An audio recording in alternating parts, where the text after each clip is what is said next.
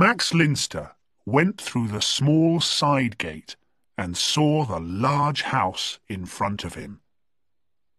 Not far away, a church clock told him that it was 10 o'clock. He had half an hour to do the job. At midnight, a private plane would take off for Europe from a lonely field in Norfolk, and Linster planned to be on it, even if his last job in England was not successful. He walked towards the house and saw a room with a light on. He looked quickly through the window and saw that it was the servants' room. Then he moved round the building and climbed to the upstairs room that his orders had described. It was not difficult to reach, and the window was unlocked, as promised. He stepped inside and waited. After a moment, he heard someone coming and moved quickly and silently across to the door. He hid behind it. It opened slowly. Someone put on the light. The man who came in was about 35 years old. He had fair hair, and the right arm of his coat was empty. "Mr. Elliston," Linster said from behind him. Jacob Elliston turned quickly. He looked at Linster for a moment, then said, "So you're the person they sent." "I'm who they sent," agreed Linster. Elliston closed the door. "We have to be quick," he said. "You have guessed that this is my wife's bedroom. She's downstairs with her brother, but he'll leave to catch his train in a minute or two, and she'll come up to bed." Linster looked at his watch, but said nothing. "Please understand," Elliston went on, "that you will get no money if you don't succeed in killing the lady." Linster finished for him with a smile. "Yes, I understand, Mr. Elliston. It's cash on delivery." He stepped forward, carefully, because this was the first part of his plan. He was not like some other men he knew. He was not interested in murder if robbery could do the same job. "You have the cash ready, I hope?" Elliston took a gun from his pocket. "Don't try that," he said.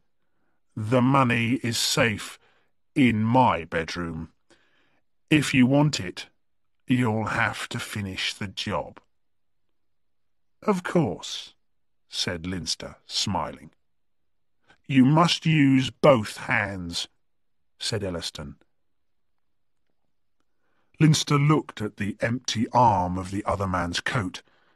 "Yes, that's sensible," he said. "They always look for clues like that." "And you must pretend there was a burglary," said Elliston. "Take that jewel box. There's nothing valuable in it, but you could not know that because it's locked." Still holding his gun, Elliston moved towards the door. "I'm going to my bedroom, where I shall turn my radio on loud." He opened the door a little. "That's my wife's brother leaving now. She's tired and will come up almost at once. I'll return with the money in 20 minutes." Elliston left, and soon the sound of music came from another room. Linster looked around for a good place to hide, and saw a clothes cupboard. He would not be able to see anything from inside it, but he could still hear.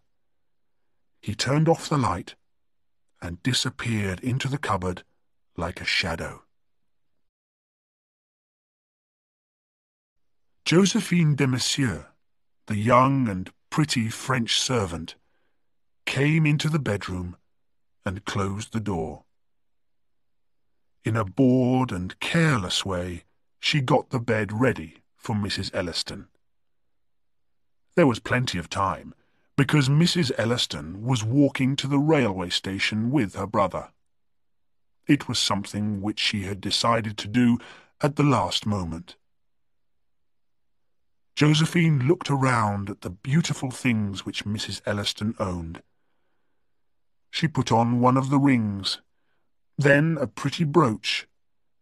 Next, she put on a short fur coat, which made her look very different when she saw herself in the mirror. "I'm like a real lady," she thought. It was then that Leinster moved out of the clothes cupboard. He went silently up behind her. He watched her face in the mirror, and was still a metre or two away when she saw him and turned. But his left hand was large and fast. It closed around her narrow throat. She made no sound as she died. Leinster gently put her body on the bed, then covered her with a blanket. It took only a few minutes to open cupboards and make them look untidy. He looked at the little jewel box, then threw it under the bed. When Elliston entered the room again, still with the gun in his hand, he looked at the shape under the blanket. He said, It's done?" "Yes," said Leinster, "it's done." "You're sure she's—" "Yes, Mr. Elliston, she's dead." Leinster pulled a white hand from under the blanket. "If you don't believe me, feel this." But Elliston jumped back, shaking. "That ring," he said slowly. "It's one she almost never—" Leinster dropped the hand. "The money, Mr. Elliston. 5,000. The money was silently put into his hands. "I'm going now, Mr. Elliston," said Leinster, and then, with a smile, said, "Sorry I can't stay and talk to that pretty little servant that your wife has." Elliston looked surprised. The girl?" "The girl," said Leinster. "I looked through the window of your servant's room before I climbed up here, and there she was, dark, a soft-looking mouth, a pretty girl. I'd recognize her again anywhere. But I had this job to do, and you don't get paid until you've done the job, do you? It's cash on delivery, and a man must live." "I don't understand what you're talking about," said Elliston. But Leinster was already climbing out of the window.